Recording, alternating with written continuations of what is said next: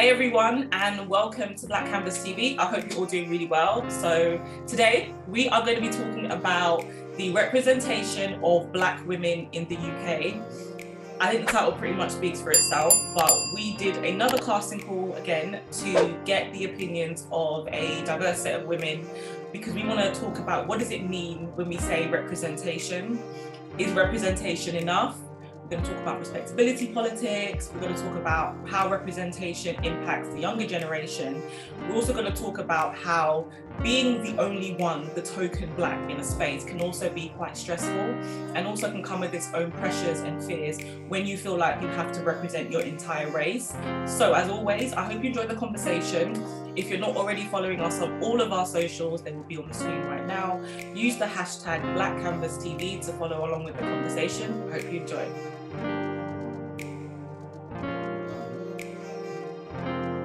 Hi everyone, how's everyone doing? Good. Yeah. Looking moisturized, looking fresh, looking Black. We try. So Black women and representation. So representation is something that gets spoken about a lot, you know, how we're represented. And again, a lot of the time as well, there are certain intersections as well that get left out of the conversation. So I'm going to throw this out to anybody who would like to go first. When we say representation, what does that mean to you? What do we mean by representation? I think for me, it means somebody who I can identify with. So whether that's in the way that they look, maybe their socioeconomic class, maybe what they're studying, their family makeup, like how can I identify with them? Like what do I see that kind of represents me and represents myself? So for me, that would probably be like the general gist. Would everyone agree with that? Yeah. Okay.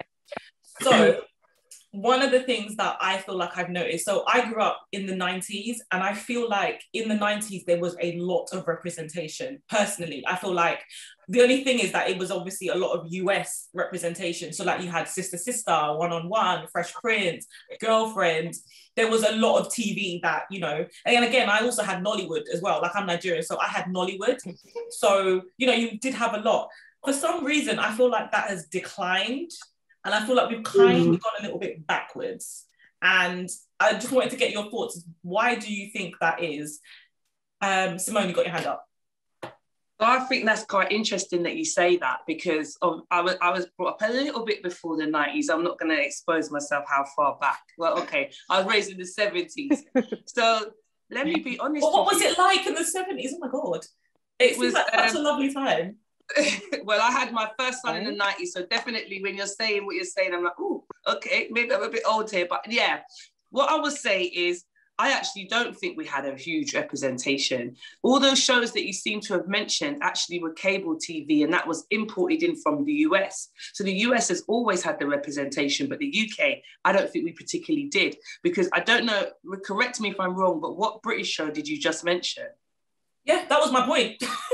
It was very US centric. Yeah, and it was just almost like, I remember actually visiting the US in like the 90s and seeing like adverts, and it was Black women and it was creams and it was toothpaste and it was all very standard. But I don't think we've ever really had that. And whenever they have put us in the media and you think back to shows that they were out, they were actually derogatory, and we were always like the dumb character. Or I love Desmond, but they were lazy Black men that were hanging around in a barbershop all the time, you know? So personally, I don't think we've ever really been represented right in the media here thus far.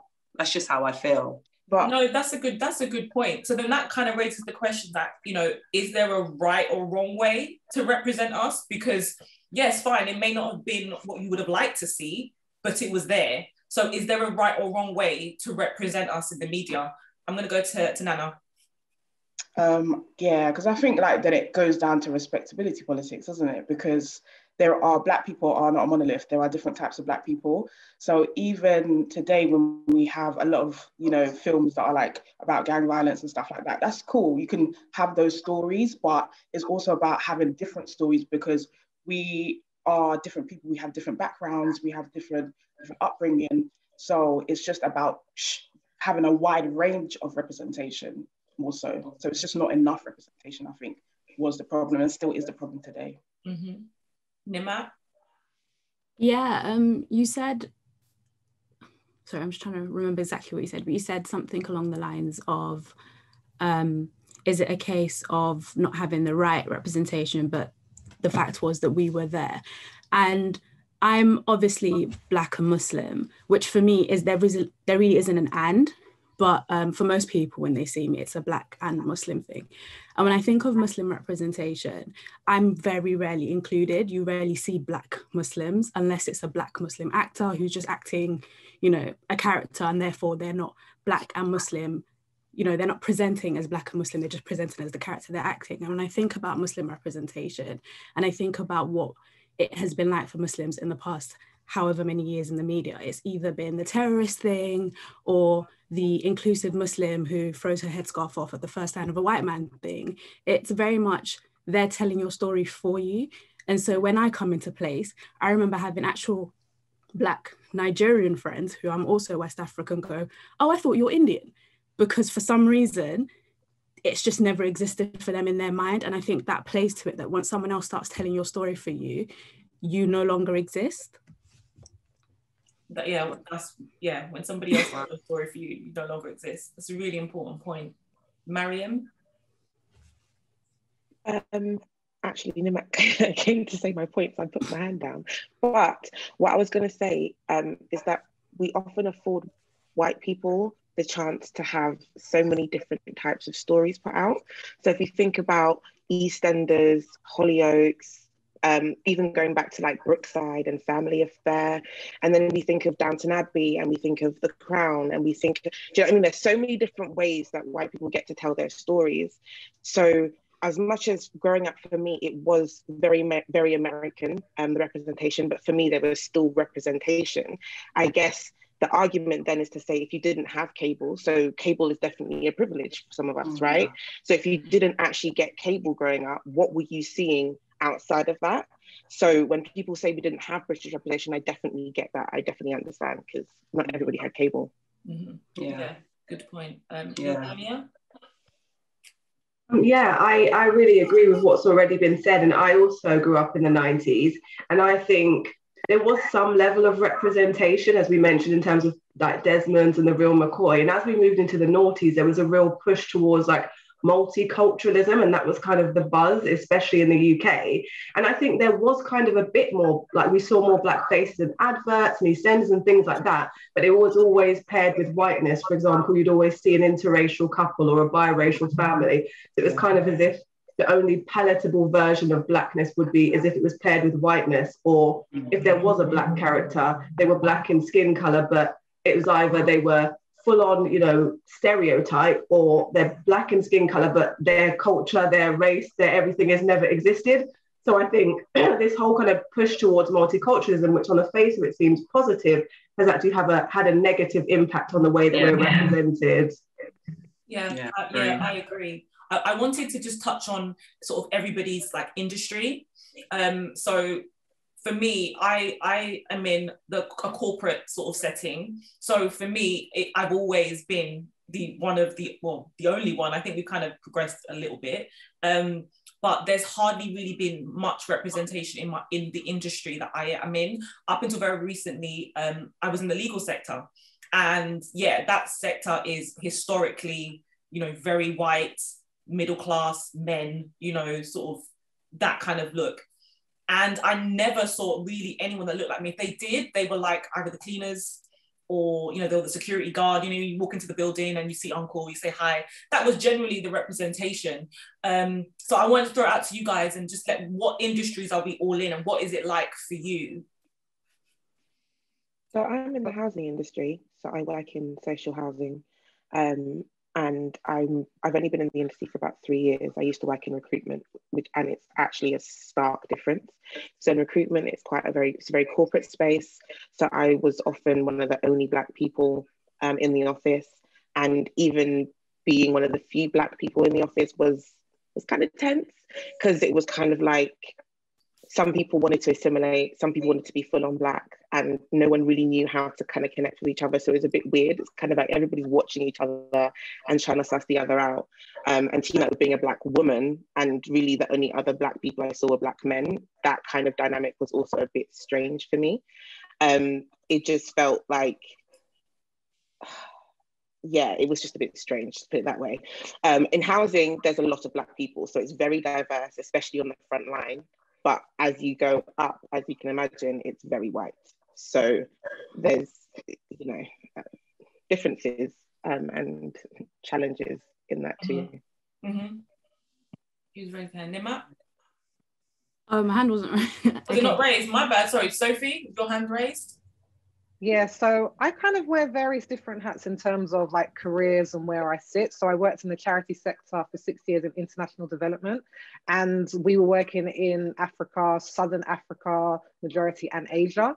But a lot of the people, when you go to the conferences, of white people working in areas of developing countries where it's majority people of color, which always feels like it kind of grates, because it's kind of like, this is how we get into problems. This is how we get into issues when we're starting to relate to people who we have no link to. And I'm not even saying that even I have a link, because I'm not living in those cultures. I don't know what their day-to-day life is.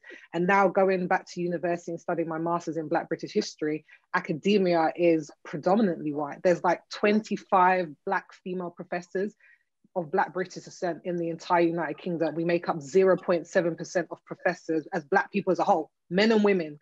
Within the United Kingdom, out of 21,000, we make up 0.7%. So it's increasingly white. And I think, as someone else was saying, the further up you go with the pipeline, and I think that's where we're seeing people being weeded out, because maybe they're not able to afford the PhD studies. Maybe they don't have people who have an in who can introduce them in those circles. So the representation is poor, and even the barriers to get into it are also really prohibitive. Mm-hmm. Wow. Ro? Yeah, so at the moment, I work in advertising, and it's pretty new. So, but prior to that, I was working in the railway, and it's a bit different. It's not office dynamic, it's train dynamic now. So like, as much as you work by yourself for a while, when you go outside of London and you go to other garages and other train stations and stuff like that, the more white it becomes, the more you leave London. So for example, I used to get a train from Paddington to Cardiff, and as soon as you get to Reading, which is the next stop after Paddington, there's barely any Black people that get on. And once you get in there, you are kind of ostracized from all the other employees there and your colleagues and stuff like that. And then when it comes to management as well, because the thing about the railway is a lot of people are related. Everyone's from like this old boy kind of mentality. Everyone's brothers. You find whole families in the railway, and often they're always white. They're always from when times were very racist, and so the rest of the family, as they get younger, everyone's racist as well. You barely see Black people in management. There are Black people that are coming as conductors, and they'll remain conductors for 30 years, or cleaners. And yeah, I mean, recently there's with the whole Black Lives Matter stuff that happened, they tried to do a thing where they're going to promote Black people. I think over the whole railway, they were promoting like there's hundreds of people in the railway company. And yeah, so it's very racist in the railway. I could say it's very racist. Wow. Do any of you feel, so in your different injuries and stuff, have you felt that you couldn't really be, I don't want to say be Black, but be yourself? Like, because I know for me, when I first got into like my first firm, like I found it very difficult to just be myself. You know, we speak a lot about code switching, and you know, I would really take time to think about my hair, for example. Like I would hate to have the conversations about, you know, one week I'd have braids and the next week, oh, did you cut your hair? And then the whole office then would focus on my hair. And I even had instances where people were touching my hair and, oh, does it hurt? And because I was really young and new, and you're the only one, and you didn't want to seem like a nuisance, you kind of would just go along with it. So I did feel early on in my career that I really couldn't be myself. And it was almost like there was two versions of me. The version at work where I would just go to work, do my thing. You know, I really didn't like going out for drinks. And if I did go out for drinks, I wouldn't drink because I wanted to be alert, and I wanted to, you know, I can't be like, you know, Holly. I can't be like her and get wasted and, you know, all that kind of stuff. I think as I've gotten older, I'm a bit more comfortable in who I am. But again, that's taken like, well, I'm like 34 now, so that's taken like, what, 10 years to kind of get to that point. So I'm gonna throw it out to you. I've seen Leodonia have your hand up. How has that made you feel as a Black woman in these spaces? Do you feel like you can be yourself? I definitely feel similar to you. It's been a work in progress. In my early 20s, definitely not. With my industry being well-being, I kind of straddled two sides. So with the yoga fitness, it's very a white space. And also with the well-being mental health, it's a very white space. And an example of this was during BLM. I had a lot of conversations with colleagues where I kind of had to prove that BLM was not just a human rights or a political issue, although it is those things. It also is a well-being issue, and it has a big impact on our mental health as Black people. And that was like a fight I had to push through. And that's an example during that time. Most of my friends, families, and Black colleagues and peers, we were affected by that, but we had to go to work and almost like unblack or tone it down or hide our real feelings or hide ourselves in that instance. And, you know, that is really difficult and sort of traumatic in itself. And things like that we have to face on a sort of daily battle, really. Mm-hmm. I want to just move, I can see you guys' hand. I want to move the conversation on slightly along. So one of the areas that I wanted us to really touch on was UK politics. We all live in the UK. And one of the things that the Conservative government loves to talk about is how diverse their cabinet is. So we've got like, you know, Priti Patel, Sean Bailey, Kemi Banderdark, even on the Labour side, we've got David Lammy, we've got, you know, we have got Black and brown MPs, right?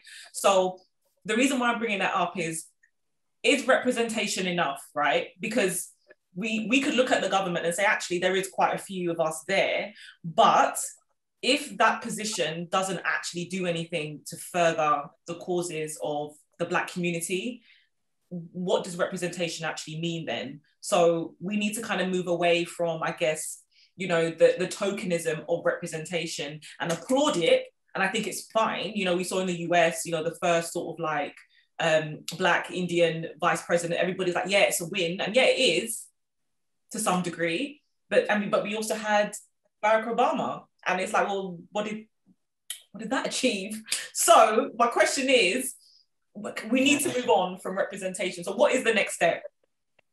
Anyone can go. Let's go to Nana. Do you know what? I feel like it's quite hard because, as I said before, like Black people are not monolith. And so like, for me, it's such a weird thing, like obviously having Black Tories, because I just look at them and I'm just like, these people are scary as hell. These people are, especially that Priti Patel, she is frightening. Like, I'm scared of that woman. So, do you know, so I find it's quite conflicting for me, I think. And just to see like people who, because when we think about Black people, that especially like people that came in the 60s, the 50s, and where they had to come from, like where they had to start from, basically the bottom, right? So it's like having these people that represent us, that don't think like us, that kind of have gotten, they're up now, so they've forgotten where they've come from. Basically, it's a hard thing to reconcile. I think it's a hard thing to sort of get used to. So with me, I don't know. Like I struggle with that a lot. I really struggle with that. I hear that. Yeah. I definitely hear that. Go on. I think it's I think the issue with the representation that we have is that often they have had proximity to whiteness growing up. So because they have always had that proximity to whiteness and either always had that middle class background, always kind of had that privilege to a degree, even though it's representation, it's often not the right representation. It's only representation of, let's say 3% of us. I've just made up that statistic, for example. But if we think about Black people as a whole in the UK, we are not all, the percentage of us that are middle class is quite small compared to white people that are middle class.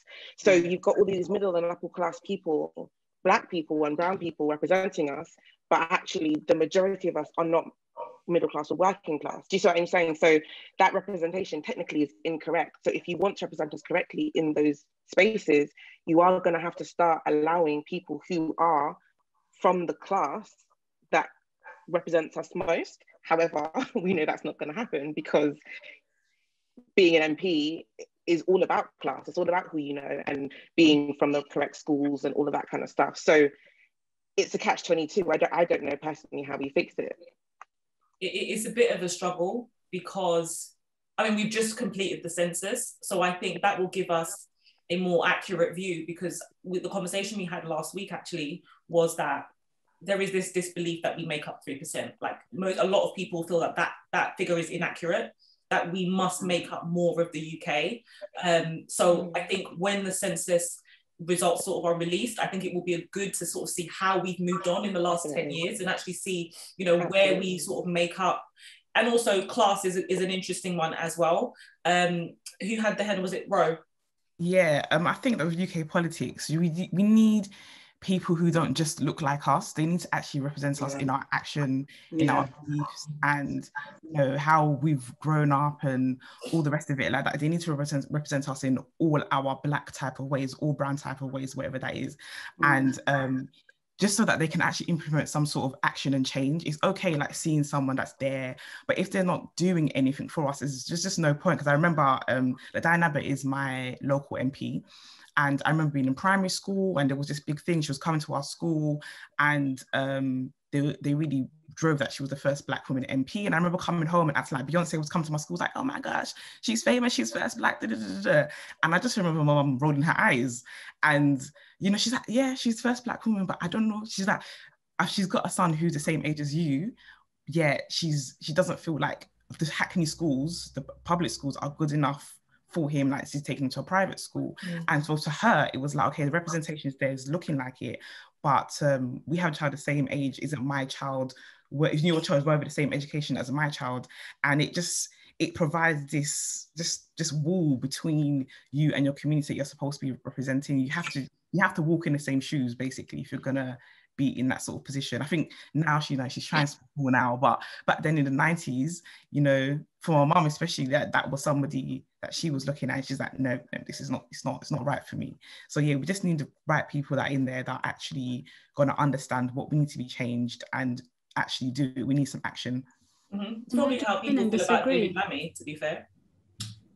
Because, you know, David Lammy has been the MP for Tottenham for a very long time and we all know, you know, what he's about. So I think for me, I think it's great to be able to look at a position and see someone that looks like you. But at the same time, I would much rather have somebody in that position who is actually going to implement the changes that will benefit me. That's right. And if that happens to be someone who doesn't look like me, I mean, you know, a lot of people really connected with Jeremy Corbyn. Jeremy Corbyn is the furthest thing from me in terms of like, you know, representation.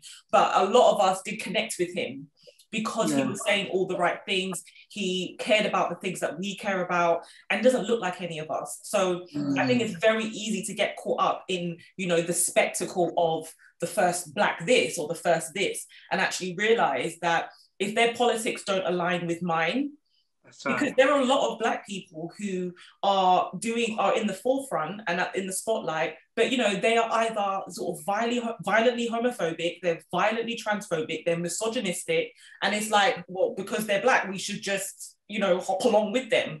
Doesn't make any sense. So I think we have to be careful not to get caught up in just how someone looks. I do see your hands, but I want to move into sort of specifically looking at Black women. And Black women in the media. And do you feel that you are being accurately represented? Do you feel that, you know, because one particular industry I want to highlight is the natural hair industry. Now, that industry, I feel, is heavily dominated, or the face of it, they don't really look like me. My hair will never look like that. My eyes will never look like that. Yet they are the face of, you know, loving yourself and, you know, wash and go. I can't wash and go. I can't do that. You know, I can't do that. There's a whole market geared at manipulating our hair look a certain way. Now, is that something that worries you? Or actually, like Nana said earlier, we're not a monolith. So actually, there are Black people that look like that. So how do you feel about how Black women are being represented in the media? I think this is my view across the whole representation topic. I think we have to move away. I personally say this all the time in my private circles. I don't talk about representation anymore. I don't talk about representation online. I don't talk about being Black anywhere. I just exist. And I think we have to move away from representation and move into a space of values and promoting certain values in a society that is inclusive and acceptant of everybody. I think looking for one person to represent me is never going to happen, because there's always going to be things about me that I'm never going to be comfortable leaving to someone else to come and shout for. So I think, and it ties back into everything we've been saying previously, in that we're not comfortable in certain spaces. We don't have representation in politics. We don't have accurate representation in hair.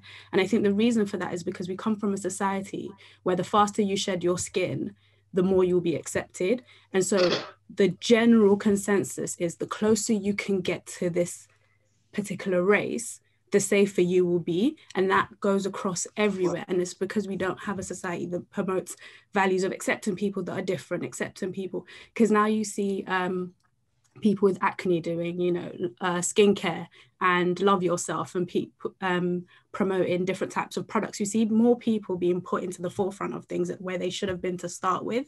And it's because we've erased them everywhere, because we've said, this is how you have to be. And I think it also explains why in politics and in different types of, realms, people try to be a certain type of way, because we are constantly taught, if you're middle class, lower class, working class, whatever, we're constantly taught, the faster you shed your skin, the better.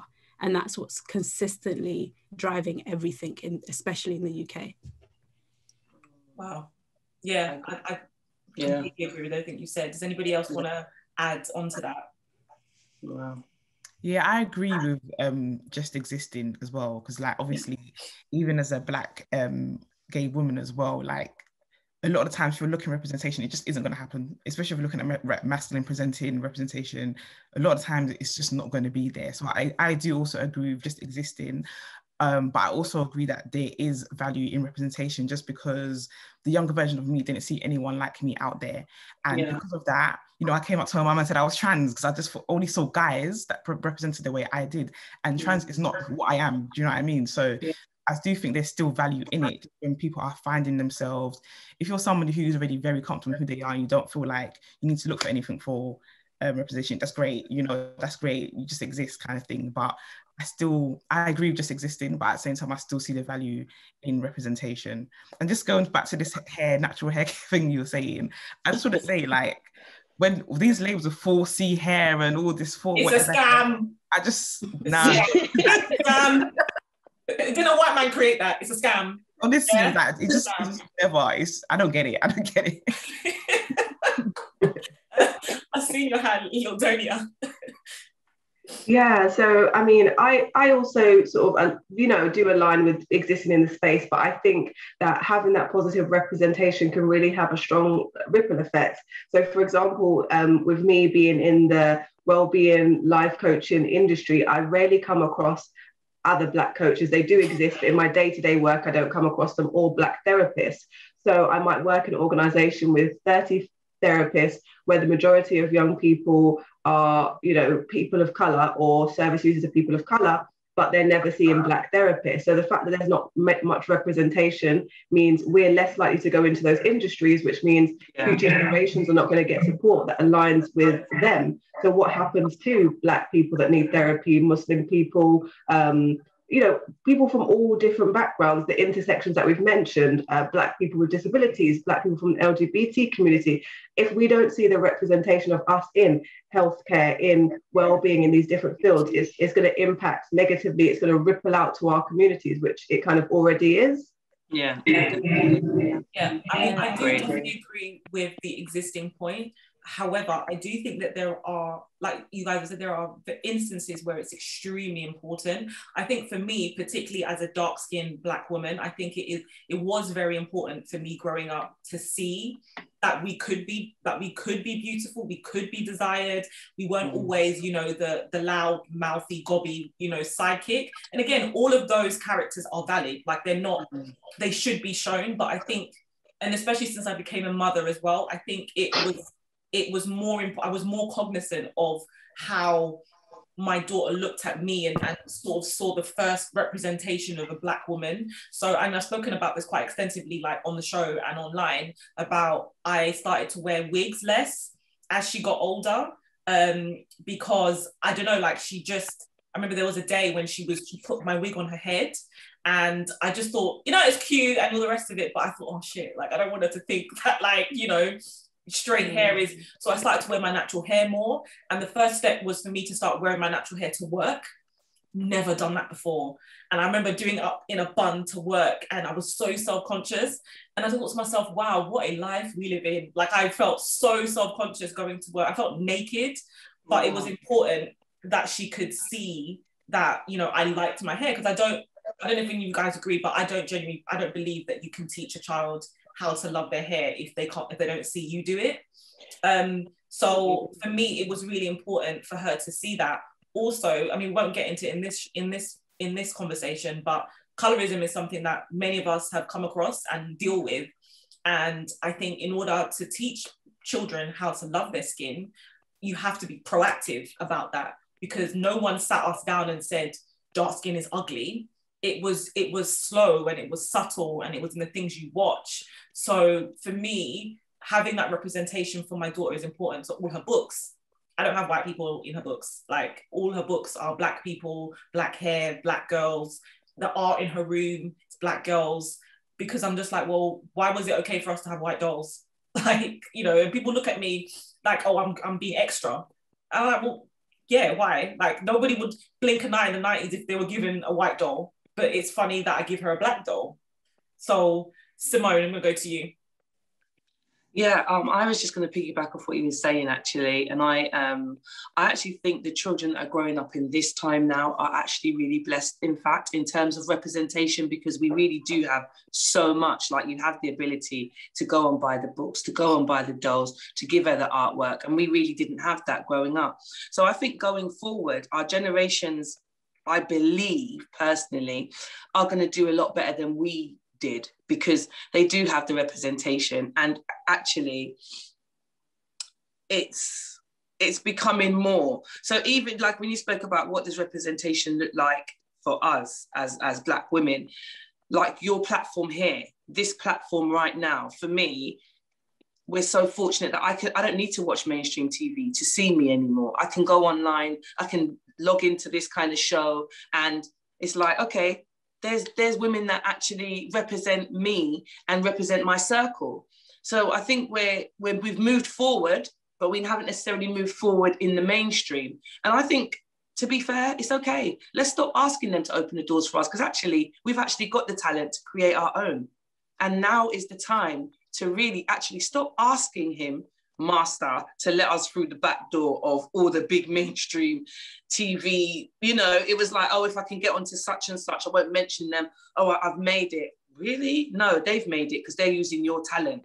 And I think it's now time that we as Black, not just Black women, Black people, stop asking them to represent us and represent ourselves, create for ourselves. This is a platform that can grow and be humongous if only we as the Black women and the Black people that were out there you're doing it for supported it. So it's how much do you want to actually, how much are you going to support what's out there for you? Yeah, please support us. It's important. No, but seriously, like, you know, people, you've got people that, you know, people will log in to watch, I don't know, my kids watch this, like, I don't know, like all these American shows, and they binge watch these series, and that's fine. I don't have a problem with that. But actually, I want to support local homegrown, because why can't you just be as big as the mainstream TV? Why can't we?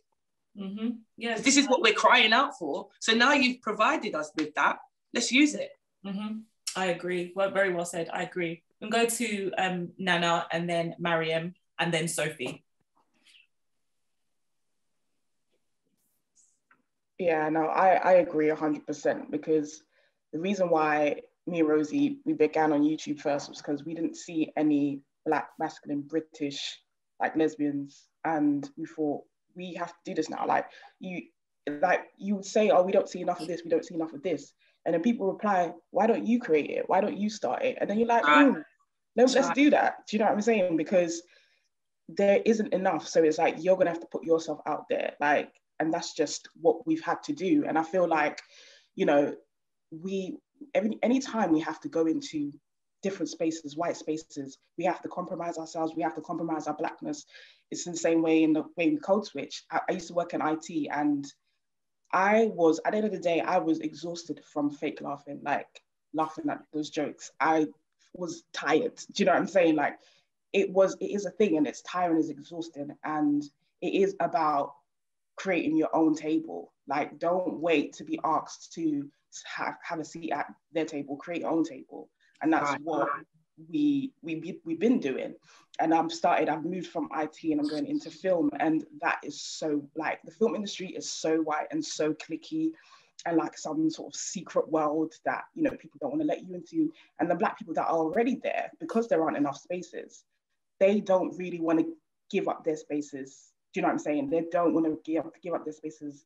And it's because there aren't enough spaces, but it's about creating more spaces. But can I, sorry to, Nana, sorry. It's not even that they need to give up their space. We need to remove ourselves from the scarcity mentality. And actually, you know what? Just put the ladder down. Just put the ladder down. Exactly, I don't need you to give up your space, babe. Because guess what, Nana? I can't be you, you can't be me. But I can say, you know what, Nana? Come in, because this is what it looks like. And as soon as certain people get in there, they just close the door behind them. Yeah. Because they're just scared, and it's like, just don't block me. Just don't block me. Like, don't block me. But I mean, we could have a whole conversation about when that happened. That is a whole, you know. So we'll go to Mariam conversation. Yeah, you're absolutely right about that. I completely agree with everything that you guys just said in terms of, you know, the scarcity mentality. That is a whole other conversation in and among itself. I do think, though, as a community, we have a bit more of a responsibility, though, in the terms of what we are reacting to and what kind of things we are consuming. Because if we think about it, supply and demand, right? That we have things like these in these spaces. There is representation out here. We have been doing Black Canvas for goodness knows how long. There are other things like the Grapevine, that even in the UK, there's Heels Off. Do you know what I mean? There's so many great platforms with full of Black women who are talking about really important things and having very important conversations. But you know that those platforms do not get as much attention. They don't get clicked as much. And so sometimes it feels like, well, actually, what do you want? Because you're screaming for all of this representation, you're screaming for all of this different media, but you're not engaging with it when it actually comes and is in your face. That's right. So at what point, who is really at blame here? Because really and truly, if the BBC and the Channel 4 and the people that we're asking to let us in, if they're making the stuff and we are consuming it at, you know, high end, do you know what I mean? If they're making these things and all of these things that we're talking about, but they're not representing us and they're not all of this, and they're dramatic and they only represent us in one way, if that's all that we're consuming, if that's all that sells, that's all they're going to keep supplying. So as much as we can, you know, keep talking about creating our own spaces and doing all that kind of stuff, we have to look at what are we actually consuming and what do we enjoy? Because we all enjoy a little bit of drama, but if that's all we're mass consuming, that's all that they're going to keep making. They're all going to keep mass producing. So I think it's just something to think about. It's a great point. Sophie? I think it needs to be multidimensional when we're talking about representation as well. So I don't think it's just the grassroots model or the online model. I think it should be everything. Everyone needs to be working at all the different levels, because as much as I can watch things online or I do content for online, like if we know that the mass media is promoting something, it's going to have more eyes. That's the way that we're going to reach a wider demographic of people. And I definitely think create your own table, be part of other tables. But I think when we have this idea of them letting us in rather than actually, no, we just belong there. If we are society and we want it to be representative society, we belong there. And so when you see people like Issa Rae, who started out online, but she was able to build her platform to get online. And now she's like, okay, I'm going to open up the berth. I'm going to let more talent in. I'm going to work on different platforms. Shonda Rhimes, even though I might not like everything that she does, she's moving from Netflix to TV to this to that, because like we need to now diversify where we are, because the issue is that if we're not the people making the content or having control over it at production level, that's why we see a scarcity of things done in the 90s. Because when it's seen not to be in anymore, then there's like, oh, it's not in. And then all the white decision makers are saying it's not in. But when people are starting to progress and get to the level of, I'm the one making decisions about what goes on television now, then that's when we're going to see it. So I think we need to be working on every level. So some people want to work only online. Some people want to go into film and work in that industry. It's going to have to take all of it for it to be more diverse and to have more representation. Mm-hmm. That's a really good point. I think somebody mentioned earlier about that at one point there was only sort of one type of thing that we were seeing on mainstream TV. There seems to be this sort of love affair with, like, gangs, and people will be like, oh my god, another gang, blah blah blah. But do you think that sometimes, and also there are certain platforms that I won't mention that people, you'll see online, and people will just be like, why do we always have to have these sixth form level conversations and blah, blah, blah. But do you think a lot of that is sometimes born out of respectability politics? Like, actually, like, we can have the sort of like mind-numbing, like, what's wrong with having mind-numbing content? What's wrong with us being ratchet on, Love and Hip? Like, what's wrong with all of that? It's almost as if, like, we're like, oh, no, we shouldn't really be doing that. But then we want to, like, be like, we should be having more intellectual conversations. But there's like, why can't we do it all? Do you know what I mean? So sometimes I feel like, not just as Black women, but we are in a bit of a chokehold with respectability politics without really realizing it a lot. I see your hand, Nana. I'll go to you, and then I'll come to you, Ro. Do you know what? I feel like it's because we're stereotyped so much, and it's always negative, that, when we see that representation, it's sort of like PTSD, like, we can't have that, because that's not all we are. And that's true. But also think of, like, I've been watching Shameless recently, and that is like underclass white people, and is there. Do you know what I'm saying? So I feel like we should be afforded the same opportunity. Like, I feel like even with the Black Lives Matter and everything that was happening in America, and it was like, well, this guy, if he just didn't resist, or he was a ex-convict and stuff like that, it's always the case. Like, there's absolutely no reason for a person to be treated badly. There's just no reason for it, but there's always an excuse when it comes to Black people. And I feel like that it's just like, as a community, we don't want to be attached to all those negative stereotypes, and we see it on TV or in the media, it's just something that we just hate, I think, generally. Well, there's a whole platform that is dedicated to, like, fighting the stereotype, and I am not my hoodie, like, all that kind of, like, oh, I'm so sorry. I'm just gonna take a moment. I really hate that movement. I just find like it is just tap dancing to white people, pandering. Oh, look, I'm wearing a suit. I'm not like the other Blacks. Like, that's what I see when I see that movement. That it's like, And to be honest, it is what it is. But that's what it is. It's, oh, I have a degree, or I have a degree and I wear a hoodie. So who cares? Like, who actually cares? So yeah, I just had to have that little moment. Ro. Yeah, I was going to say, just to add on to that point. Oh, lovely. Go on quickly. Ooh. No. Girl, you started talking. Cool. I just want to say there isn't anything wrong with having, like, ratchet content. Everyone loves a bit of ratchet content. But I think what the problem is that people love outrage. People just like reacting to things a lot of the times, and it's going to be reacting to that outrageous things. So that's why we get more outrage provoking content out there, because they know that's what's going to get them the clicks and push them forward and stuff like that. And for me, I just think that people just love a bit outrage. If you look at Amaya Brave and Annie, for example, the Georgia Smith stuff, and the Black Girls, was it Paying Black Girls song, for example, since then Annie and Amaya have released music, very good music, but it's not getting clicks because it's not outrage like it was in the first place, So I do think that sometimes the audience is also the issue. It's not always necessarily about the type of representation that they're putting out there. People are just going to click on what they know is going to get them the clicks. And right now, the reactions from the outrageous reactions is what gets the clicks. So that's what people do. But I don't think that means anyone else shouldn't put out, actual productive content. Like, we need more productive content. People are going to click on it. Even if it's like 300 people, imagine 300 people inside the room. That's still a lot of people that's going to click on your content. So I definitely think I like the variety, but sometimes the audience is definitely the issue. Have you and Nana ever felt the pressure maybe to try and be a bit more, controversial because we know that, or you know, have you ever felt that pressure? Because we know that, you know, you can go viral overnight because something, you edit it in a certain way, or you know, we all create content. We know that the tactics that you can do to try and get more engagement. So have you guys ever felt the pressure to do that? No, no, and actually not really. I think that because we speak about ourselves and our experiences, you know, me personally, I have a 9-year-old. She knows I have a podcast, and like I need to speak about my experiences in the way that I want. I don't mind her like hearing about it. Like obviously we talk about sex and stuff like that. We don't want to hear about it right now. She can't be clicking on that.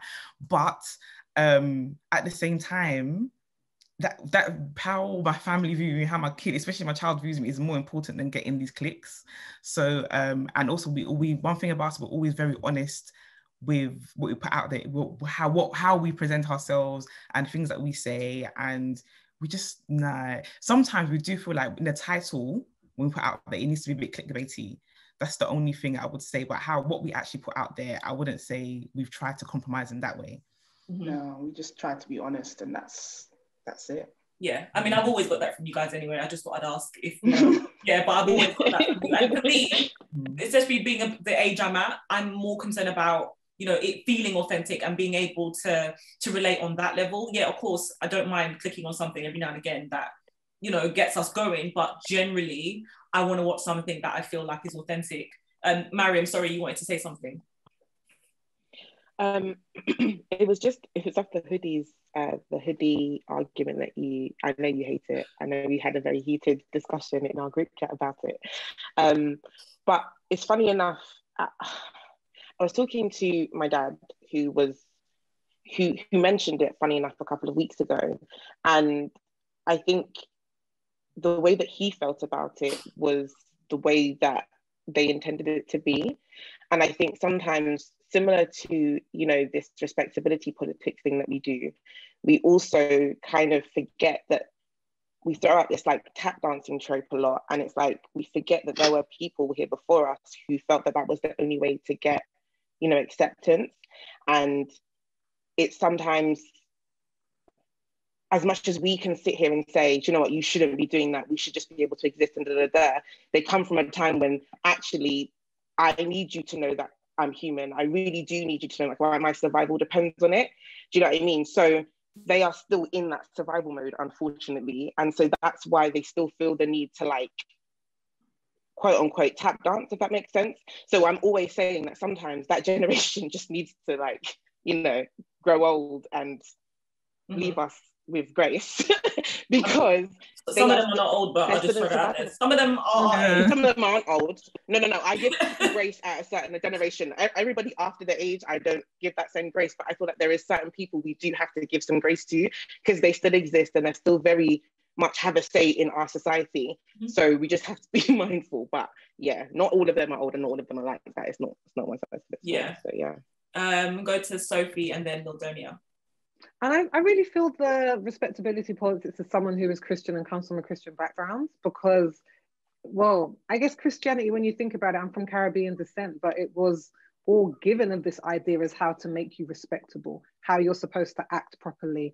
And it's something that as I've gotten older, I've had to break down within myself because I remember when I watched them, I May Destroy You, by Michaela Colwell, which I loved, but I was just like, she's so messy. Oh my gosh, she's so messy. Like people are just gonna fit. And then I thought to myself, why can't we be messy? Why can't we be this? Why can't we be all these different things? And I think sometimes there's this idea in respectability politics of putting your best foot forward because you're like we're saying, there's representation, but when you're the pimp or the gangster or the this or that, you're just like, we don't want to be seen as just that. That speaks to some people, but it doesn't speak to everybody. But I think it just needs to be more because like Little Nas came out with his Monterio yesterday, and people are just like, this is the representation we've been needing to see like queer people in this sort of way. And some people hate it, but I'm like, we just need to see more and more and more because otherwise, I think respectability politics, I think we can kill our older generations for it, but I think it's so it's so much goes in the cycles of things that we complain about with older generations, because younger generations are going to come for us as well. Everyone tries to do the best in the generation that they're at. They do the best thing that they think is going to help them to survive, to get ahead, to be themselves. And when I see my nieces now who are like 15 wearing their natural hair to school, I'm like, man, I remember when I was 12 and I got my first relaxer and I was like, yeah, I'm getting big now. Like that was the natural step. You go secondary school, you got your hair relaxed. And now to see that it's changing and they're younger being told to accept themselves, I'm hoping that they won't have to have that period of work where, should I wear my straight hair to the interview and then my natural hair? Hopefully it gets better and better, but it's all just a continuation and everybody trying to stand on the shoulders of forebearers to try and see what does it mean to be Black and to accept myself. Yeah, oh, wow, that is very well said. And I completely agree with what you said. I think my main, and like you, I've had to do the work as well in breaking that down, because I grew up in a very Christian home where, you know, there were just certain things that were, you just indoctrinated to a certain degree. Even the video we saw quite recently of, what's that weirdo's name, the Jackson guy and his wife, you know, the helmet of salvation or whatever. Derek Jackson. Yeah, the stuff she was saying, as uncomfortable as it was, is a lot of stuff we hear in church. Do you know what I mean? I was listening to it, and as much as she made me cringe, I was just like, rah, like, this is not unfamiliar to me. And you have to do that work within you. My main reason why I have a problem with that movement is because I feel like it panders to white people. I think it's fine if you want to present yourself a certain way because it makes you feel good. But I think if you're doing it because you're basically begging people to see your humanity, and as if that somehow it's going to make you better than the next Black person, or, you know, racists are going to be racist, do you know what I mean? Like, and I don't feel like it's our job to change who we are fundamentally for them to see our humanity. That's my problem with that whole movement. Again, I could go on all day about that, but yeah, I completely agree with you. We're going to have to start rounding up. So I'm going to go to Nim and then Lil Donia.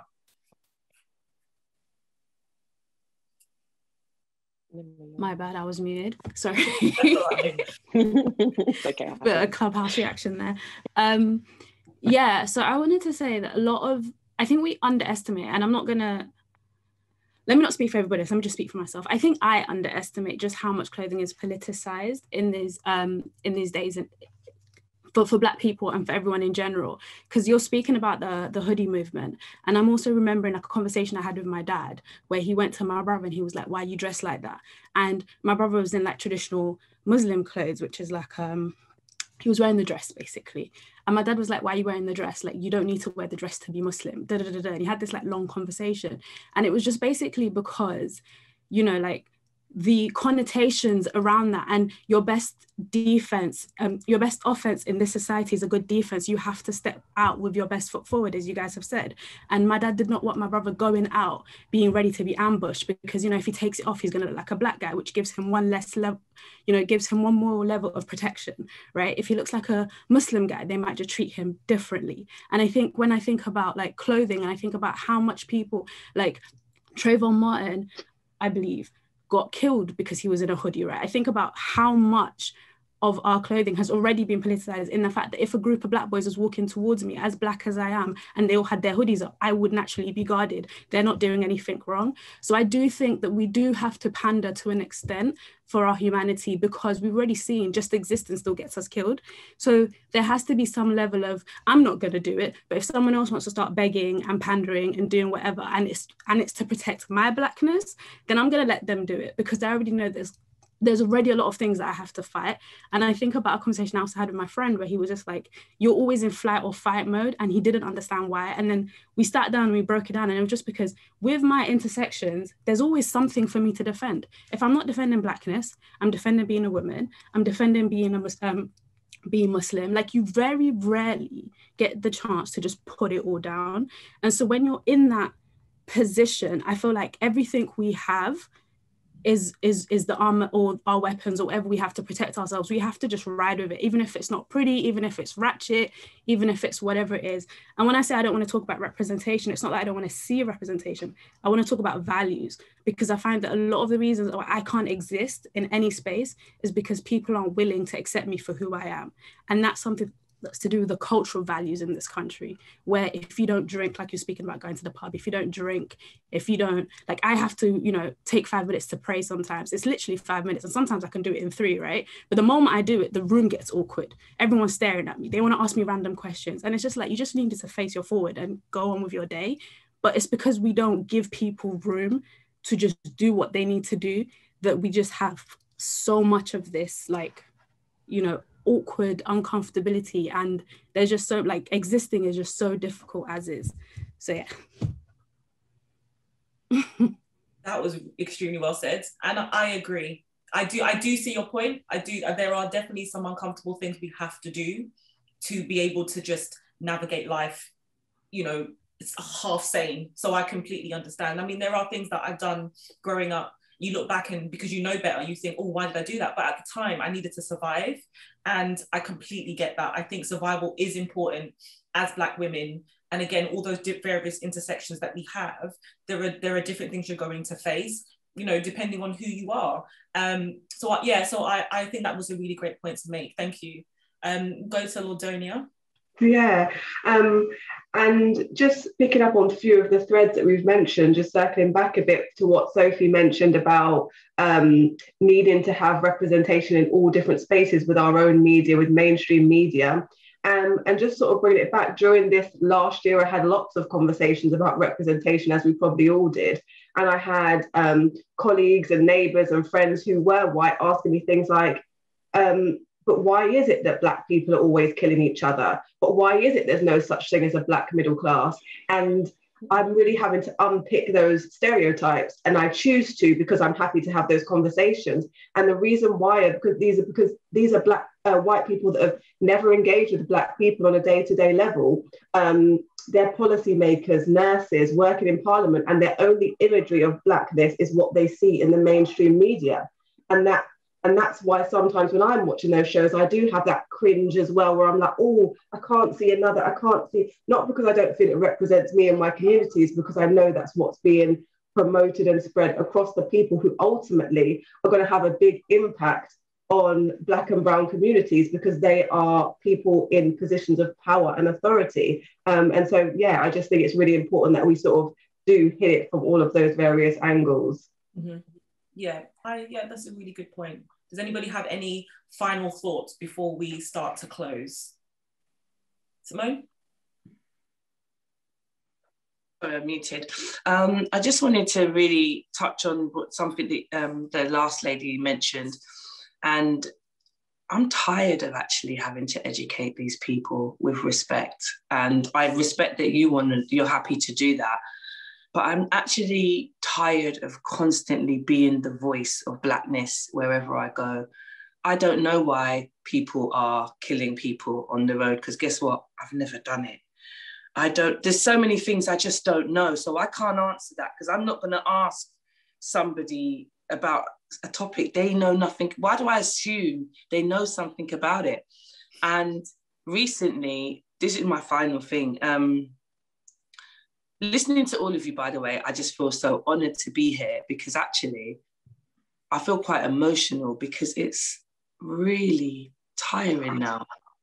And in my workplace, one of the consultants asked me, why do I think slaves were taken from Africa and brought to America as opposed to brought to England? Because the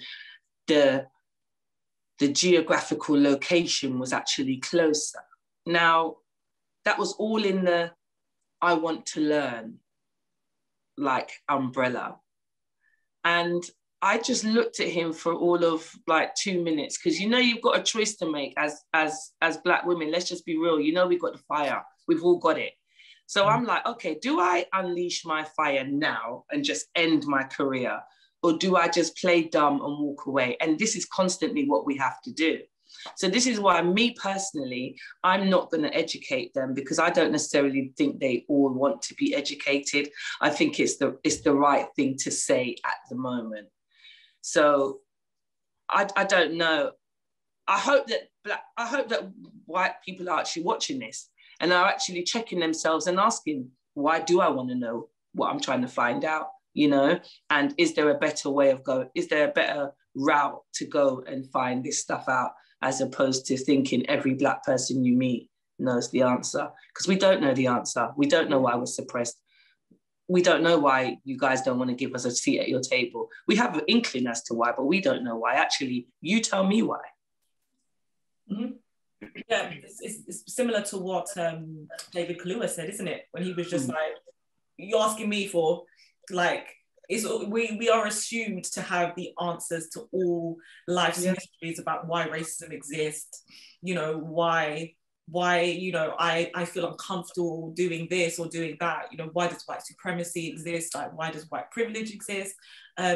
Many of us at the stage we are at in our lives didn't happen overnight. We had to do the work. You know, we speak a lot about people being woke, but then you don't just become that overnight. You have to be very proactive about unlearning certain things. Because also as Black women, there are a lot of things that, you know, we are conditioned to do and to believe, right? Mm-hmm. So many of us are now very comfortable in who we are as women, right? Mm-hmm. But you didn't get to that point. And there are still some things about me as a Black woman that I am quite uncomfortable with. And that's at 34, right? Mm-hmm. So imagine being 24, imagine being 14. You have to be proactive. I still got it at 42. Right, like, exactly. It doesn't go. It doesn't really go away, but you do get to a point where you feel a lot more comfortable about certain things, right? Yeah. But I had to be very proactive with how I unlearned certain things. So I did the work, right? I read books, right? I watched shows. Like an area that I have been a lot more interested in over the last couple of years is the queer community, right? Because there were a lot of stuff growing up in a very sort of Black Christian dominated like household that you just think and you believe. But also since I've had a child as well, I remember having a conversation with somebody on Twitter saying, how do you assume that your child is going to be heterosexual? We just assume it.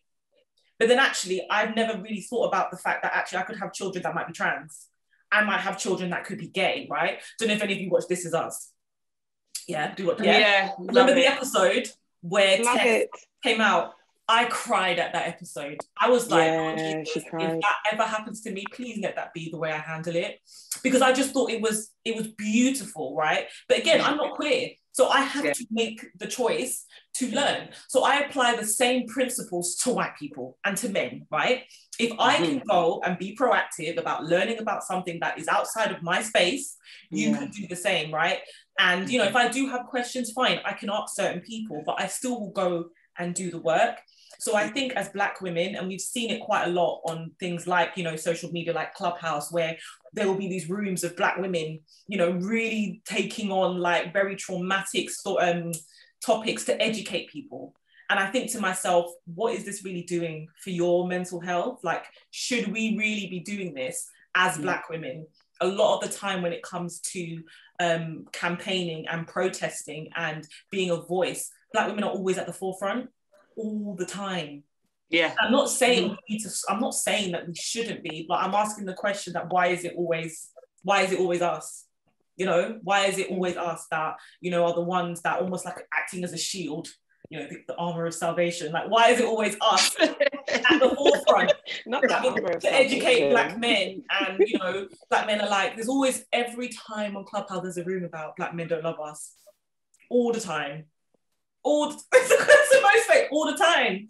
You know, why don't Black men love us? How do Black men, asking Black women, how do we protect you? Like, I don't know how you guys feel about stuff like that, but like, I think it's all rubbish. It's just all bullshit. Thank you. Honestly, it's nonsense. Clubhouse, it's all bullshit. Like, honestly, Clubhouse made me so angry the past few months. Like, put down the cape. Put it down. Nobody sent you. Nobody asked you. No one gave you the cape. No one said, this is your job. Why are you screaming into the abyss, into your microphone on Clubhouse? Who are you helping here? And like, even if we bring it down a notch and I'm frustrated, even if it's as much that you would like to help, even if as much that you genuinely want to educate people, you have to think about your own personal mental state before you do that. Because I'm sorry, unfortunately, you're engaging in conversations that are triggering, but unfortunately, those conversations are going to have to be triggering. They're going to be uncomfortable. So if you're not in the space to deal with that, don't have the conversation.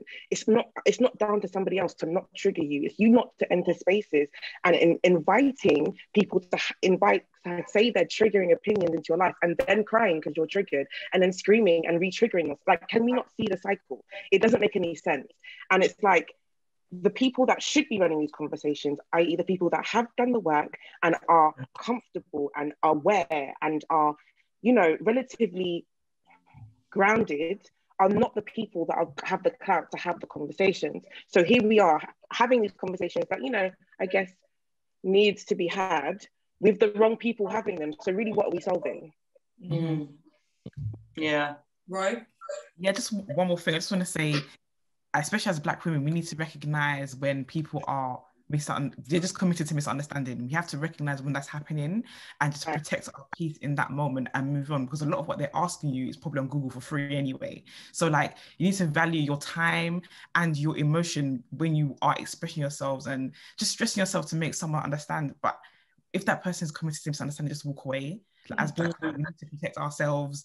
And a lot of people out there are not there to protect us, so we have to protect ourselves, and it starts with our mental health. Like, you know, to be the best people that we are for ourselves, for our families or children, or just whatever. We have to be in a correct state of mind, and you shouldn't allow other people who are just misunderstanding, just committed to misunderstanding, to get you to that negative place, especially Google. Like, just send them to Google. If it's a thing where, like last night, for example, this an old friend of mine was asking about hormone blockers, and I realized with the whole conversation, he wasn't hearing what I was saying. He just wanted to say that it was wrong to give to kids.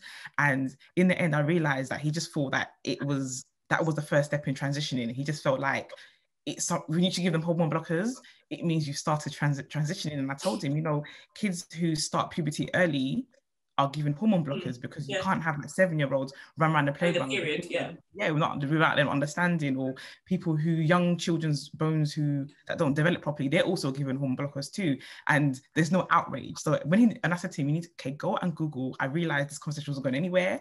Go and Google what hormone blockers are. Don't come back to me because I'm done with the conversation. After that, thank you very much. Good night. And that was that. Nice, Mary had a little lamb. Absolutely. And protect ourselves. You protected your peace. It's just like, sweetheart. So we're going to round up to the last three now: Nana, Sophie, and then Simone, and then we will round up. I think it's about how much capacity you have. Like, you can, of course it's up to you. Like, but I really feel like, especially with strangers on the internet, for me, it's a no. I am not going to explain anything to strangers on the internet. Like, I'm not doing it. I'd rather explain things to people that I actually know. And, you know, like the other day, a guy that I know, he was like, oh, because we're going to work together. He was like, oh, can I be homophobic? And I was like, what? He needed your permission? He asked my permission, because he was just like, I don't mind girls be together, but like when it comes to guys, I just think it's wrong. And I was just like, I had time for him. Do you know what I'm saying? I actually had the time, and I was feeling love. So I was just like, I'm going to give this guy love. Do you know what I'm saying? Because I feel like really, truly love conquers all. So that's just where I come from. So I was just like, I just had to ask him, like, why do you feel like that? And we had a conversation, and I was just like, no, you cannot be homophobic, because this is like, I would never allow that. I have a podcast that talks about this stuff. Like, it's all about having integrity. I would never, ever allow that. And it was just like, I had time for him. But there's some people I don't have time for. And I will not, you know, I don't have that mental capacity for. Do you know what I'm saying? So it's about, you know, as Rosie said, you have to really, really think about what you can take on and what you can't. And, you know. Absolutely. Oh, wow. I was going to say that I just really felt when Nim was talking about the pain of experiencing the intersexualities, not because they're painful, but because of the way that people react to them, and the way that people treat her because of it. And I think it just comes right down to why I just really want to have representation, because it shouldn't be that hard for all of us to go through life.